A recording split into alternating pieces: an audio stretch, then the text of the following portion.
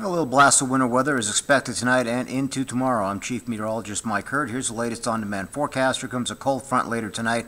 A lot of moisture behind the system, a lot of cool air, a couple of weak disturbances there as well. So our southwest flow is going to change to a northwest flow eventually. But high wind highlights are still up. A wind advisory for the Livingston area is ongoing.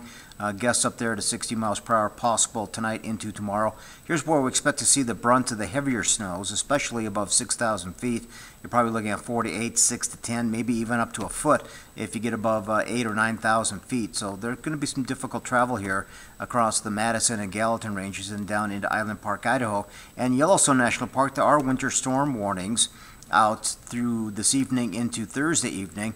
Some parts of the park could have over 2 feet of snow at higher elevations, but during lower elevations around 2 to 4, 4 to 8, somewhere in that range. So a little bit of valley rain and mountain snow with this system off and on throughout the day tomorrow, but eventually cooler air and then a little bit of hit and miss snow as we look into Thursday night into Friday, but most of this will be gone by the time we dive into the weekend.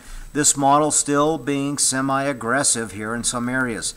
I think 8 to 12 is a little high. However, that's a possibility for Big Sky and West Yellowstone. I think 4 to 8 is probably more realistic, but regardless, there's going to be snow and blowing snow down there as we go through the next 48 hours.